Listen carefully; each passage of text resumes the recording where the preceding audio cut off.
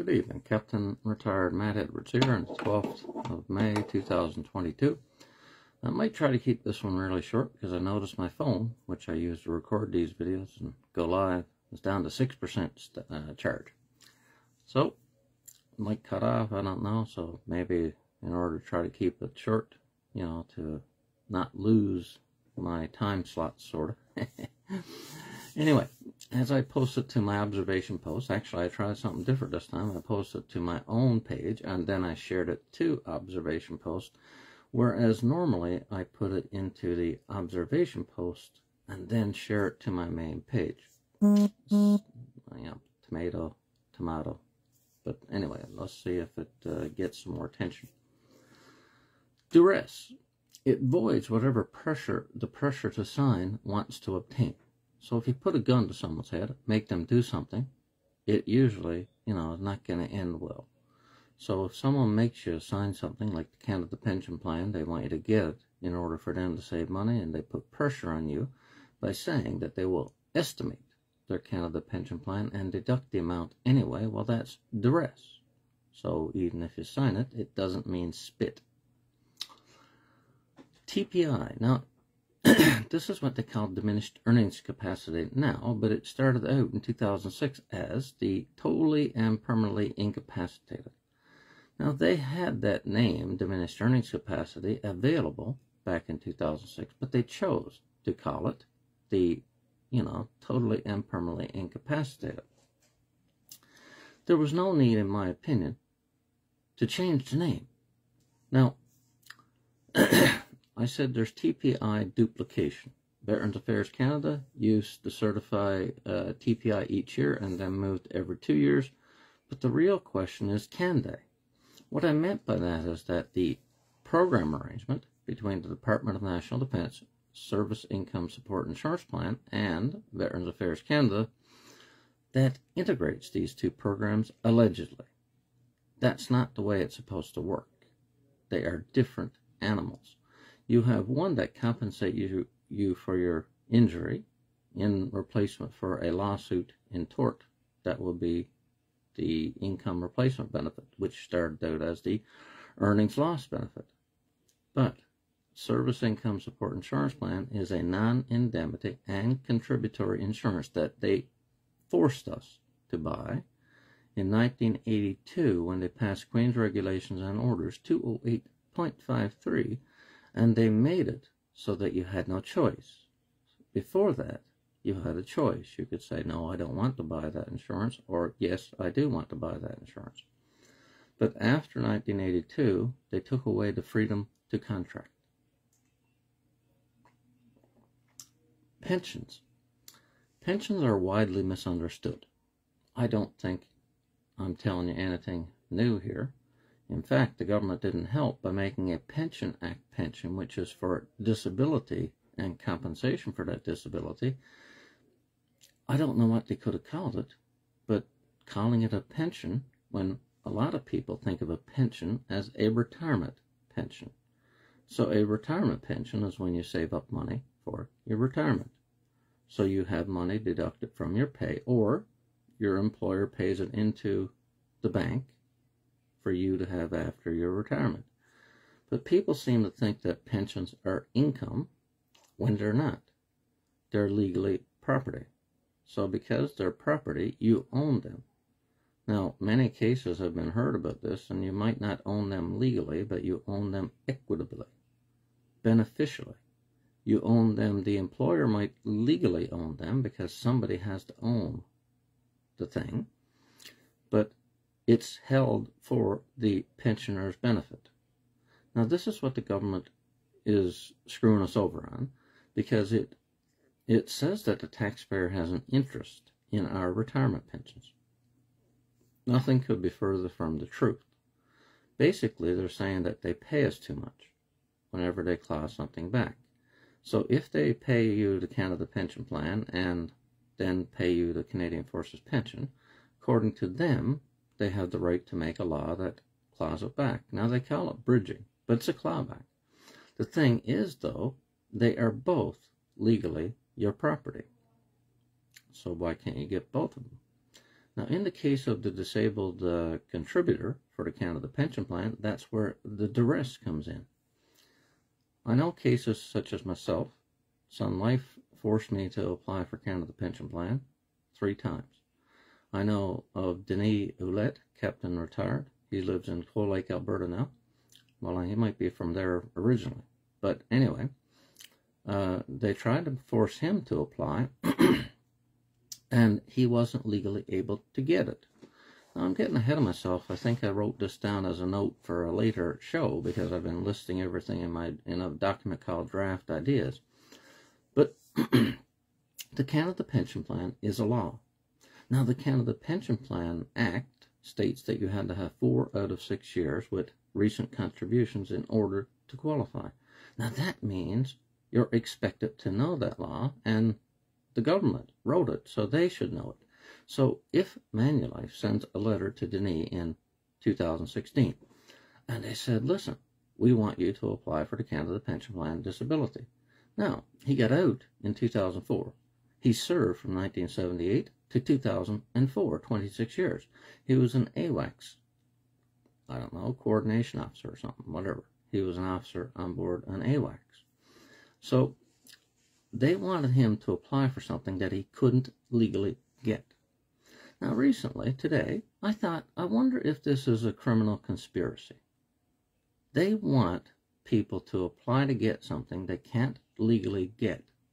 And why I said it might be a criminal conspiracy is that a conspiracy is when 2 or more people agree to do something illegal. Now, you are required to have 4 out of 6 years, but Service Canada has been approving people like myself who didn't have 4 out of 6 years. So, is there a criminal conspiracy on the part of the insurance companies and Service Canada in which they approve people who shouldn't be approved so that they can save money? Don't know the answer. I know what I suspect. I was told by a veteran that someone, a case manager at Veterans Affairs, told him to get Canada Pension Plan Disability. He said, I don't qualify. Oh, don't worry about it. We have an arrangement with Service Canada. Now, that sounds like a criminal conspiracy as well. They want people to apply even though they can't legally get it. One of these days, someone could go to jail for that. Now, don't get me wrong. I don't think the government's going to be too keen on sending themselves to jail for breaking the laws that they wrote. But they should go to jail, or they should get a slap on the wrist, or they should fucking stop doing it. Now, misinformation, disinformation, and propaganda. There's been a lot of talk about that, about the Ukraine war, okay? So I hear a lot about disinformation and misinformation. I had to look it up. So disinformation is like if you want to mislead the enemy, like it's a tactic, deception. So you plant evidence, you make them think you're going to do one thing. You want them to be in disarray. Misinformation is when you are mistaken about something, but you present it to someone as the truth. So the government's always telling us that pensions are income. That, to me, is probably misinformation. They want it to be income. They tell us it's income. And the bottom line, for getting back to what I was saying before about the bridging, is that they think that we're getting paid too much. So because they think that we're getting paid too much, that we haven't earned it, in 2012, Prime Minister Harper passed the law to say that Canadian Forces members will pay 50% of the pension contribution. But it's a defined benefit pension. What you get out of a defined benefit pension, it doesn't matter how much you contribute. You could contribute 0, 1 cent, or $1 million, but you're going to get a pension based on a formula in either a contract or a law. So Harper, in 2012, staged a big robbery, a huge robbery, because he convinced people, I mean, people probably told him, the experts in pensions and stuff, they probably told him that this pension is too generous, because I heard that word a lot and it kind of triggers me. According to the Roy, Federal Court of Appeal 2003 case, the Canadian Forces Superannuation Act is both a forced savings plan and an incentive to join the military. So they want people to join the military. They want people to stay in the military, so they have a pension to attract people and retain them. Now, according to people like Harper, they don't really want people to join the military. If they're going to raise the cost, that's going to reduce the incentive. It's counterproductive, it's bad public policy, and it's illegal because pensions are property. You shouldn't have to contribute to a pension. Your service should be enough. Now, next one, I'm flying along because I want to be done quick. What is IRB, income replacement benefit, legally? Is it compensation for an injury? Is it welfare? Is it income? Is it a fringe benefit? Is it a pension? Because in 2017, my member of Parliament, Seamus O'Regan, brought in this stupid pension for life bullshit. So,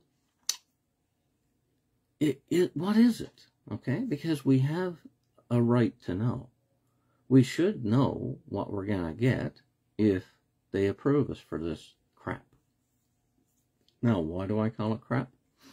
Because they based it on the Service Income Support Insurance Plan, which then meant it had clawbacks. It had a 2% cap on the cost of living allowance. They removed the cap on the cost of living in 2016. It has all these different clawbacks, including the Pension Act between 2006 and 2012. Now, is it a pension? No, I wouldn't call it a pension. What recently I thought of, it might be considered a structured settlement. Okay? If you went to court, if someone injured you, you could get damages for if you win the case. If someone had a duty of care owed to you, they breached that duty of care, and there was resulting damages. There was a monetary cost to their negligence. Well, sometimes you get a lump sum, and sometimes you get a structured settlement. So the structured settlement has the damages paid out over time. So the Pension Act could be looked at as a structured settlement, and so could the income replacement benefit. Now, people might say, who cares? Well, if someone challenged this, me or someone else, well, I don't get income replacement benefit, so I doubt it'd be me. I think it would make it tax-free, because structured settlements are tax-free.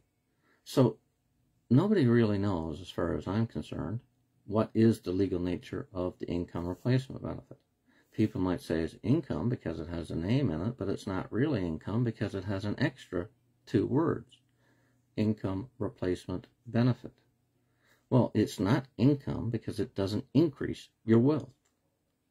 It doesn't replace income because, well, your income increases over time, and it is stuck at 90% without any promotion and seniority increases because people rise in rank. And people, like if you're a captain, you have 10 incentive pay grades categories, IPCs. So that's what the old permanent impairment allowance was supposed to compensate you for, is if you were too disabled to work after 2 years, you were supposed to be considered totally and permanently incapacitated, the second issue I was bringing up today's broadcast. And then you would be entitled to income replacement benefit, as they call it now, until age 65 to compensate you for the loss of promotion and, for lack of ability to work. But the TPI category, classification, would have given you the grade 3, 2, or 1 permanent impairment allowance. Now, in 2011, the Conservative government brought in Bill C-55, and they added the Permanent Impairment Allowance Supplement, which was a lifetime payment of $1,000. Now, the Permanent Impairment Allowance is also a lifetime payment. So they brought in the payment of $500, $1,000, and $1,500 a month for anybody who was getting income replacement benefit for more than 2 years. But they didn't pay it out that way. So what they did was, it seems like in many case managers' minds, is that they thought it was a replacement for the exceptional incapacity allowance, which is only paid to 98% or higher veterans under the table of disabilities. So many case managers thought that it was a slight expansion going down to 78%, right? So the old one was 98%, 99, and 100, and the new one was 78 up to 100. But in reality, it was based on your ability to work, because according to the regulations, the Canadian Forces Members and Veterans Reestablishment Act and Compensation Act, the regulations stated you were TPI if you couldn't perform a job that was equal to 66.67% of your former trade, your former rank-based salary. So everything was based on the fact, could they make a determination? And I don't know how they did it, and I don't know how they do it now, and I don't know how CISIP does it. I think they use a magic 8-ball, or they flip a coin, or something like that. Because you take my cousin, he got kicked out of CISIP because they said he was not too disabled to work after 2 years, but Veterans Affairs said he was diminished earnings capacity and continued paying him income replacement benefit. Now, these programs are supposed to work together. So what gives in that situation? See, everything they tell us is misinformation, disinformation, lies. They're cheating us. Because you take the Service Income Support Insurance Plan. Veterans Affairs Canada failed to put into the law that they would claw back the insurance from the Department of National Defense. But they claw it back regardless of the fact that they didn't put a law into place, despite them having the ability to put that law in there if they so chose. So what they did do, to the best of my knowledge, was in 2012, around the time of Dennis Mnuchin's class action victory, on the 18th of May, the Director General of Policy put out a policy that they said they prescribed CISIP to be a clawback for the earnings loss benefit. Now, policy isn't law. Regulations are law. Regulations are subordinate law under an act. So the act has more power than a regulation, but you know how much legal power a policy has? Fuck all. It has no power. So a law can compel people to do things. Regulatory law or statutory law. Common law probably as well. But they don't have a law to take CISIP into account, but they take CISIP into account anyway. Now that is the act of a dictator. Okay, right now we have Putin in Russia trying to take over Ukraine. Now I'm firmly behind the Ukrainians. When you have a democratic country being invaded by a dictatorship, and they call them Nazis, when the president of the Ukraine is a Jew. So what kind of bullshit disinformation are these pricks trying to do? They thought they'd just roll right into Kiev and take it and have the war over in 2 or 3 days. Now, I saw a story because I'm kind of looking up YouTube videos a lot. I enjoyed watching Russians getting killed. Now, don't think I'm sick, but I was in the military for 13 years and they were the enemy. So when I see them invade somebody, I'm happy to see them getting fucking blasted. So they have 130 bodies of unidentified Russians in Kiev, and they had to put them in cold storage because the Russians won't take their own dead soldiers back. Now that is disgusting. You should, even if you shouldn't have invaded them, you shouldn't leave your troops, your dead soldiers, in a foreign nation and refuse to take them back when the Ukrainians are wanting to give them back to them and let them at least, do the right thing or something. So that, I was kind of shocked when I saw that story. Like, you might not believe it because it sounds so crazy, but nothing the Russians do shocks me anymore. These people are not human. They don't have any human compassion, empathy. They don't. I saw a video today, a car dealership. The buddy who owned the place had a guard he hired, and they went out and had a cigarette with the Russian soldiers, and they were walking away, and they shot him in the back. Killed both of them people who they just had bummed the smoke off of. That is evil, okay? These people are committing war crimes. That's all there is to it. They have no control over their military. They're like a rabble, right? Anyway, getting off the topic. What happens if a veteran refuses to sign a condition of benefits agreement? Can the government hold anyone to the agreement? And then I put the answer there. No.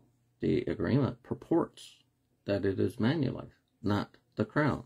You see, this is what eventually would cause us to get success, a victory, okay? So these people, they want to steal our property. Now, they want to steal our property, but they are pretending they are Manulife. It is really the same government who we served. Now, the same government who we became disabled serving is using Manulife to hide their actions, and they're basically, the employer wants to save money at the expense of the disabled employee. Now, how can you call that anything but evil? Okay? So instead of taking you out and shooting you and killing you and having you, mercy killing or something, they want us to die of starvation by stealing our money. Because I was thinking about it recently. Take Sean Kareem, okay, leading seaman retired. I went over to the Member of Parliament's office in 2018. We explained, me and Sean, that the Canada Pension Plan Disability was being deducted at both CISIP and Veterans Affairs. Later, we realized it was actually 3 places it was being taken into account, because the Canada Pension Plan was first coming off of the Canadian Forces Superannuation Act pension. Secondly, it was coming off the Service Income Support Insurance Plan. And thirdly, it was coming off the Income Replacement Benefit. So for 4 years, the government has been acting, taking the money, even though they ought to have known better. You can't deduct the value of something if another department already used up the value in their accounting system. It's insane. But they haven't tried even to fix it. Okay? So what are they doing? I made an estimate, and I kind of pride myself on my math skills and analytical skills. I looked at how many people I knew of that I had stats on. I looked at the number of people reported in the CBC story who got an extra payment in October of 2016. And the number was 5,300 or something, I think. I then got the average of the few people I had the statistics on, multiplied it by the number of people in that CBC story, and I put a high end and a low end on it, and I estimated it to be between $420 million to $480 to $920 million. Now, that was between 2016 and 2018. So there has been 4 years additional damages that have gone on top of that, and nobody's doing anything to fix it. Now, I could be wrong because I'm working with limited information. It could be higher, it could be lower. But no one should think that they can do it simply because they say they can. So, the Canadian Forces Superannuation Act people, they say, well, we have the bridging section in the Act. The CISIP people, they say, well, we have the clawback, the reduction, the offset in the contract. The Veterans Affairs people, they say, well, we have a deduction, a reduction, a clawback, whatever you want to call it, in the regulations under the new Veterans Charter. But you can't apply all 3 and ignore the other 2. So I believe this is the thing that's going to sink their boat.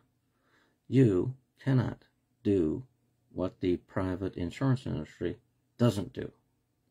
In my case, for example, Sun Life took my Canada Pension Plan into account early in March 2014. Manulife, they took it into account around 2015. And the Canadian Forces Pension and the Public Service Pension took it into account as well. So I lost money from 4 different things. Because I got the Canada Pension Plan Disability, which, don't forget, I got it illegally, I didn't know that I didn't have the contributions to get it, that I failed to have it, until I got a letter. The letter was dated the 26th of July, 2013. But I never opened that letter because, as many of us have this brown envelope syndrome, I threw it in the corner. when I finally opened it in 2016, I had already been approved. And, well, I mean, nobody was going to do anything about it. I sent a letter to the Minister of Canada Pension Plan, and I hand-delivered it to the office here in 2019. Never heard a word back. See, I think they know they're going to get caught if, you know, stories like mine come out. Now, Manulife, I told them to piss up a rope, okay? They want me to share the Canada Pension Plan between Sun Life and them. They wanted both companies to take 50% each. Now, I had found out about another soldier, captain up in Edmonton, Nelson Peters. And he told me that they were only taking it into account once, and it was Manulife taking 100%, and Sun Life said that was okay. It averaged out to 50.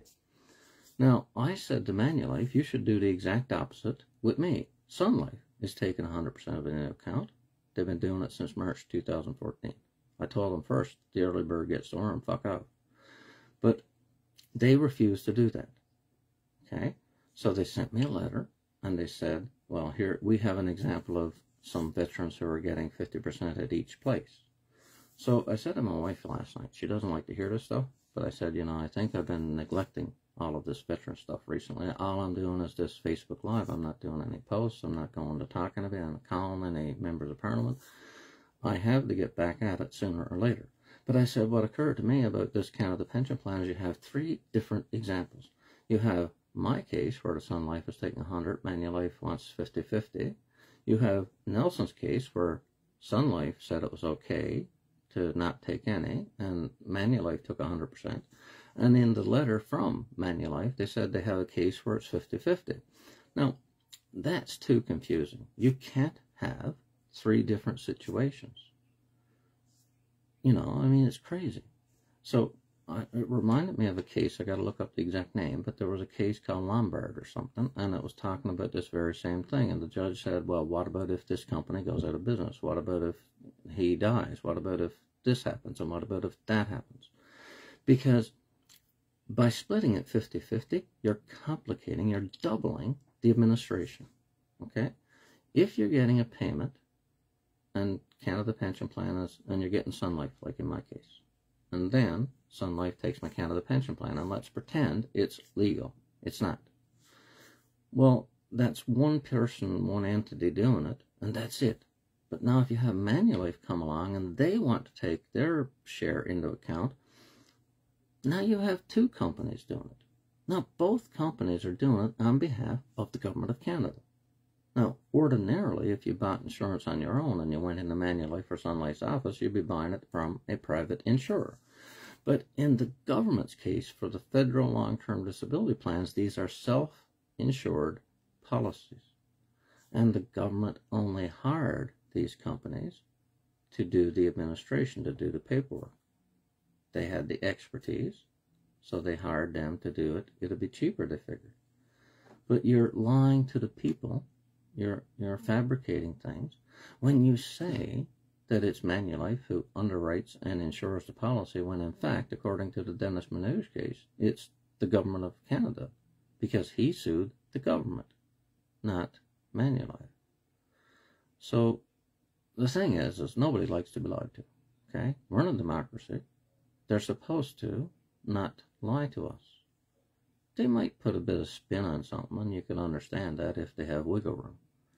But when a case has been at trial, after the case is over, there's a thing called a judicial fact. No one can argue with a judicial fact. Can't help it. I was about to shut up, but I'll mention this one other thing.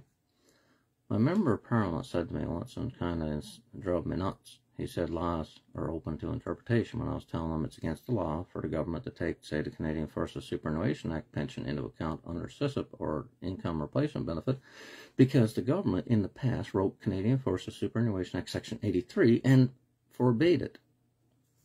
He looked at me and said, well, the law is open to interpretation. Well, see, a lawmaker shouldn't be telling that to anyone, because they're the people who write laws. If the government writes laws that are open to interpretation, they're not doing their job. because then that law is suspect and can be struck down. Laws are supposed to be clear enough to be understood and obeyed. That's the way it's supposed to work. But according to the government, they put this out there as if it makes sense. Laws are open to interpretation. Well, see, I had come across this once before, and I looked it up. You know who interprets laws? Judges. Now, last point, and as I said that, I realized I'm kind of breaking my own word to shut up. The Dennis Manoos class action wasn't about the interpretation of what the Pension Act was about. Everybody thinks that the pension is for pain and suffering when it's not. If that had been a case solely about what is the Pension Act, is it meant to compensate a person for their injury to make them whole in replacement for a lawsuit in tort? Or is it a pain and suffering award? Well, that would have been one thing, but it was a contract action about the ability of the Department of National Defense to save money by taking the Veterans Affairs payment into account to reduce taxes for the citizens of Canada. Because if they had to pay both, then they had to pay more taxes. So you'll find a lot of this stuff comes down to money. And I wish to hell I didn't have this mind whirling around, because Canada sent howitzers to Ukraine, and they sent them Excalibur GPS guided rounds. Now, I don't have a problem with that, but you know what? I think the government was glad to get rid of those nasty things that they bought when we were in Afghanistan, and the first chance they had like this, they got rid of them. But we need weapons because we have a military to defend us, so we can't just give it all away. Hopefully, they will have to buy new stuff to replace what they gave to the Ukrainians, and I hope they do more if that's what they're doing. But if they're simply getting rid of those nasty weapons, because many people in Canada think war is bad, so therefore weapons of war are bad, therefore soldiers who wage war are bad, therefore veterans who get disabled fighting wars are bad. That's one of my theories. One of my theories is that the government treats us like shit because of that unconscious bias against war. No one likes war, but war is sometimes inevitable. On that note, I'm fairly short tonight, hopefully, and I'm not too boring. And I'm planning on going to the MP's office, either protesting or trying to make an unannounced visit, because they haven't got back to me. I asked for an appointment. I never heard a word back, and I think the COVID restrictions are over. So why are they dragging their heels about setting up an appointment for me to go in and talk to them? And I can bring up something like, I bought back my time when I was on leave without pay. So for 3 years, I was on Sun Life insurance while I worked for CRA. And when I finished, I had to buy back my time because that's the deal in the leave without pay policy. But Sun Life took my increased pension into account, so my purchase of my pension property didn't do me any fucking good. Now, what are you going to do about it? How are you going to help me get that fixed? I don't expect any results. I'm just going to put them on the spot. Because I don't think it's just me, because that's a Treasury Board policy, and I think there are 20,000 disabled people on that Sun Life policy. So I suspect that there are many people who buy back their pensions, buy back their leave without pay time, and then don't receive any benefit from it. Now, a simple estimate of how much money is that 2% a year accrual rate times 3 years is 6%. So 6% of my pension, that is the amount of the money that I paid for nothing, because my cash purchase ended up reducing the payment I got on my long-term disability. That's not how things are supposed to work. Now, they never thought about it. Why am I thinking about it? But that could be a tort, maybe, negligence. It could be some kind of equitable remedy, like unjust enrichment. I paid for an increased pension so that I would get more money per month. I didn't pay more money to reduce my long-term disability and have the taxpayer save, like the Pension Act clawback. save money for the taxpayers. Well, my leave without pay purchase only benefited the government. Okay, I'll be here all night if I keep this up, so have a good weekend and stay safe.